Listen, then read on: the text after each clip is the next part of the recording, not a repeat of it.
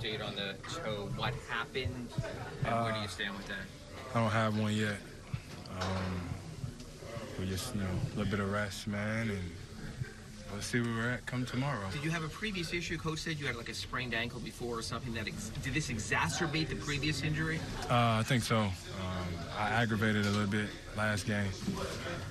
But, man, like I said, we'll be all right. A couple days to get this thing right and then get back to hooping. So you think you might miss Wednesday, or where do you sort of stay in a couple of days? Don't know. And it's not the point where you feel concerned about it being long-term. Could you have come back tonight? In other words, were you asked to come back, or was it kind of obvious the way it was going that that was it? I couldn't move the way I wanted to move. But I think we all have enough faith in each other and in this group of guys to get.